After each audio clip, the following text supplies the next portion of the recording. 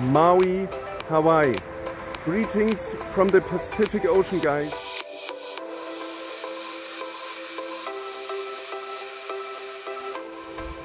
This is the Indian Ocean behind me, and I am in Mauritius.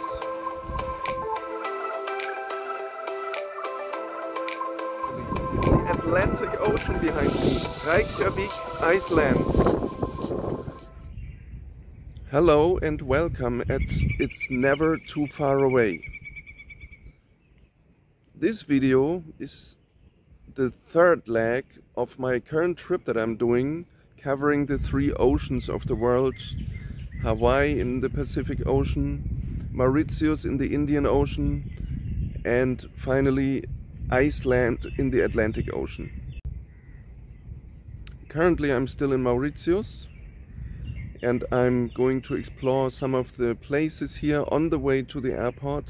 But later this afternoon I'm leaving here, heading to Iceland. My routing from Mauritius to Iceland was on Emirates via Dubai to London Heathrow and connecting there on Iceland Air. It was an afternoon departure in Mauritius and an afternoon arrival in Iceland the following day.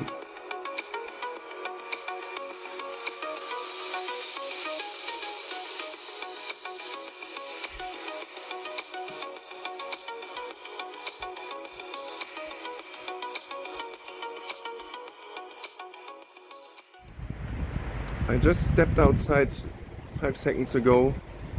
First time I'm breathing Icelandic air. It's of course a lot colder than in Hawaii and in Mauritius. I'm standing outside of the airport terminal now in Keflavik, the international airport in Iceland, and I have to connect from the domestic airport of Reykjavik, the capital city. And I thought it should be possible to get there, as there will be several people who transfer like this, but online I couldn't find a direct link. I could only find buses that go to the city, and I asked the stewardess on the flight, and she said, yeah, I have to take a bus to the city, and from there, from the bus depot, I can go to that other airport. Now here I asked for a bus, and they said it just left and the next one is in 1 hour. And anyway, the one that just left was full. 1 hour. So I will take a taxi now. To be sure, I will get to that other airport. Finding a taxi was easy, and also English is very fluently spoken, so there was no struggle, apart from the fact that there is no direct other connection between the international and the domestic airports. Between the international airport Keflavik and the capital city of Reykjavik, it is a 40-minute taxi ride on the open highway. The cost of that transfer came at $140 US. Before, in Hawaii and in Mauritius, I had allowed 1 day for my stays. Also here in Iceland I had 1 full day before flying home finally early in the following morning. For my stay here, I had come up with the idea to include a domestic flight and spend the first night in the northern Icelandic town of Akureyri. Iceland, of course, is all about nature, and this taxi ride gave me an idea of the uninhabited secludedness here. The domestic airport served 3 local routes at this time, with only a couple of daily departures in total. The airline here is also Iceland Air, with Dash 8 turboprops, operated by its regional affiliate, until recently Air Iceland Connect. By the time my flight departed, it had gotten dark. Apart from my love for flying around the world in jumbo jets, I must say that sitting on shorter regional flights in remote corners of the world, like this one, has a very, very strong appeal on its own. And likewise, connecting through the mega hubs is one thing I always love, but arriving at a small remote airport like here in Akureyri is also totally amazing and cool.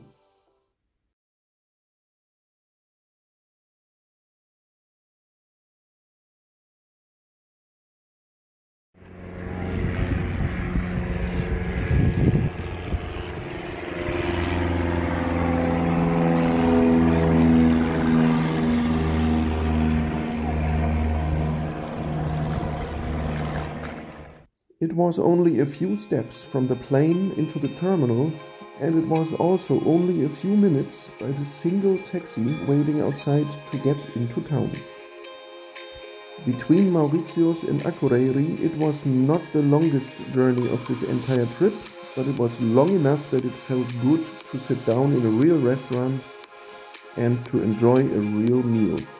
In this case, fish soup and seafood pasta.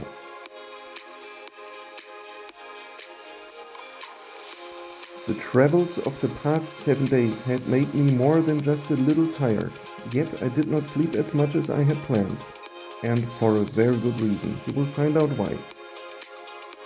Anyway, in the next morning it was time to explore town and get a feeling of how beautiful the setting here was. In just a couple of hours I had my flight back to Reykjavik. The clean air and the colors of the sky right after sunrise were really stunning. This was before breakfast, and this after.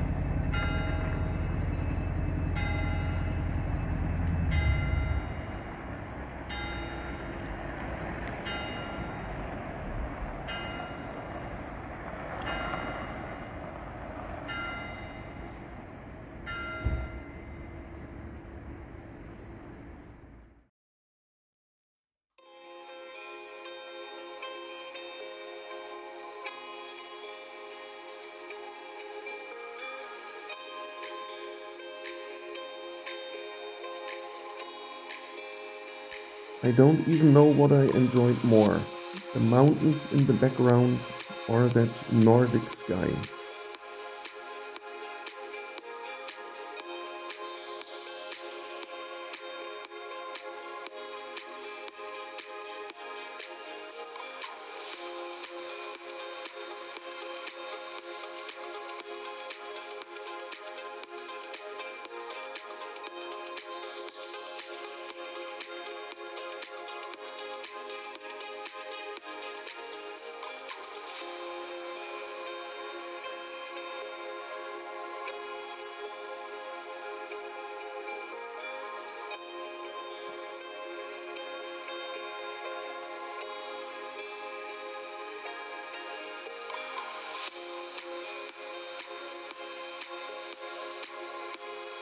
Not only the mountains in the background and the sky above I found beautiful, but also in town itself, the neat decoration with lights, some of the buildings and even winterproof flower beds in the street were really nice.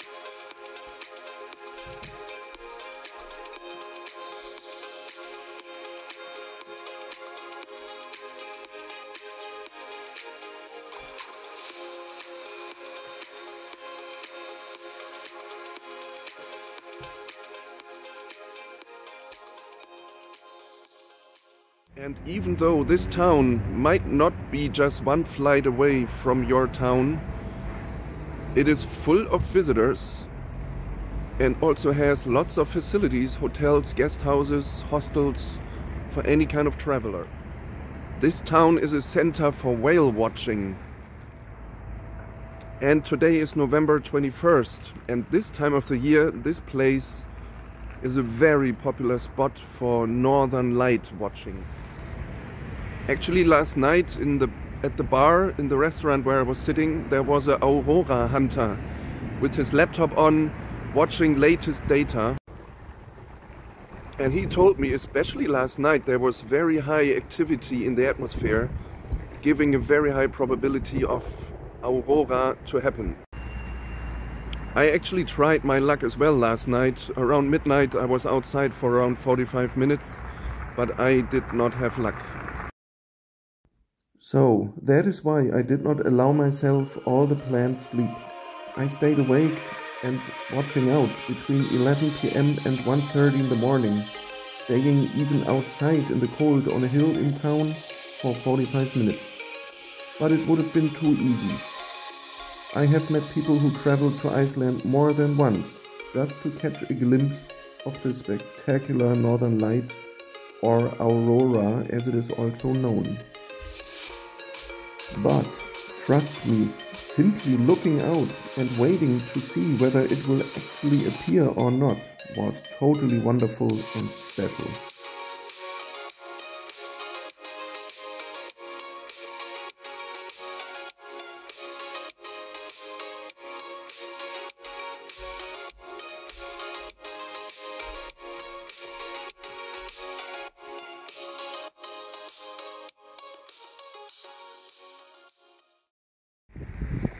On this entire trip I'm taking 18 flights, and of course I wanted to travel with carry-on baggage only. Going to Hawaii and to Mauritius is simple because these are warm countries, but when your itinerary also includes Iceland, you certainly have to bring more warm clothing. So I tried to be as lean as possible on my baggage, of course, but I included 2 sweaters. And now is the time that I actually need to wear them. And I'm lucky because it's above freezing here and not below. It could be much colder at this time. Very fast it was noon and time to head back to the airport. The sun barely made it above the hills. This time it was a daylight flight, again on the very same Dash 8. I will let you enjoy the spectacular view.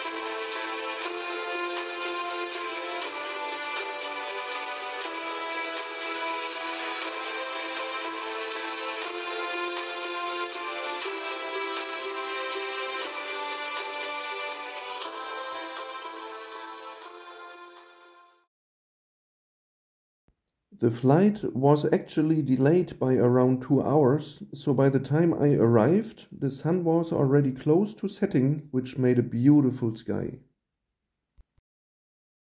I had actually planned to rent a car and spend the afternoon getting a little closer to a nearby volcano, but the flight delay had taken away too much of the remaining daylight hours.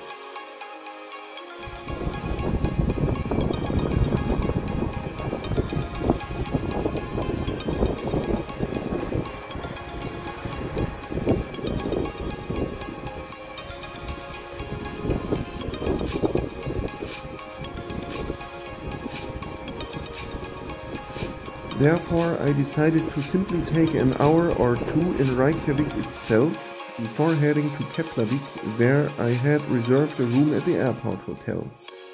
The cost of the car was similar to that of the taxi ride back to the airport anyway.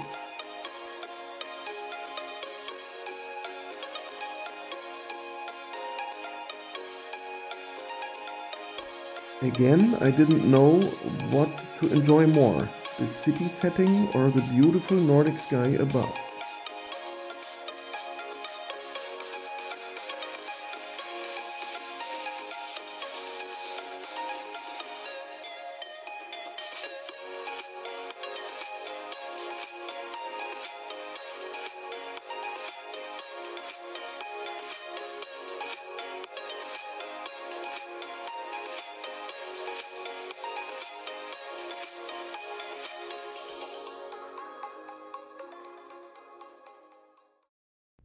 Once it was dark in the early evening, I made my way from Reykjavik to Keflavik. Once outside the city, there was no other village, and I realized that I had probably never been in such full and complete darkness. I was happy that there was street light all along the way. At one point I stopped for a minute or two to get out of the car and take a look into that black darkness.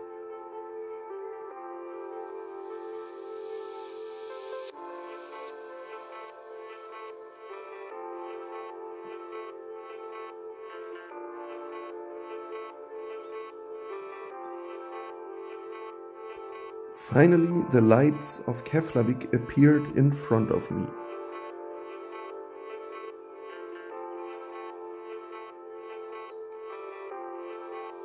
The weather in the meantime had become pretty nasty.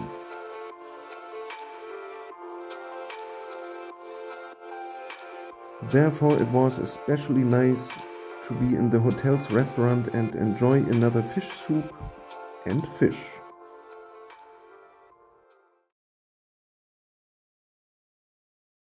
Again, not too much sleep, as I had to catch once more a very early morning departure. It was an Iceland Air Boeing 737 MAX 9 to London Heathrow. From there it was onwards to Germany, and the trip came to a very unspectacular end. It's never too far away. Thank you for watching.